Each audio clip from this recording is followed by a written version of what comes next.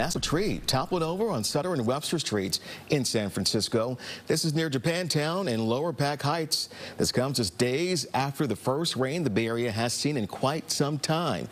Our Justin Andrews just arrived on that scene. And Justin, how's it looking out there? I'd imagine quite a mess for that car owner to wake up to.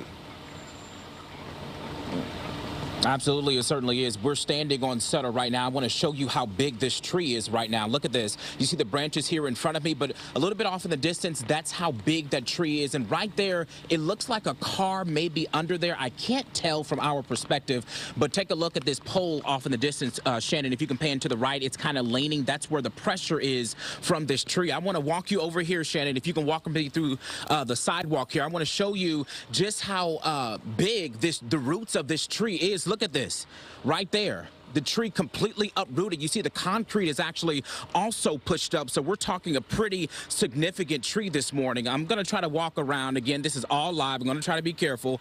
But look at this. The concrete that I'm standing on, yeah, completely shifted because this tree has been uprooted. We're going to walk on the other side, and it looks like there may be a car in there. Again, I cannot tell from where we are. We're also trying to play safe out here because there are some down lines, but the street is blocked off here. It looks like we have crews also on scene. So, you know, when we talk about this rain, we've been talking to emergency crews within the last several days. They talk about this exact situation where trees could just be snapped. And that's because we've dealt with that drought. And obviously some of these trees are either dead or dying. We're not sure about this one. I'm not even sure what type of tree it is this morning, but it certainly is a situation that could have been dangerous. Hopefully it doesn't look like there are any injuries or anything, but obviously it does appear that a car may be under there. We're going to try to stay out here and give you the very latest as we continue surveying some of this damage here in San Francisco. I'll send it back to you.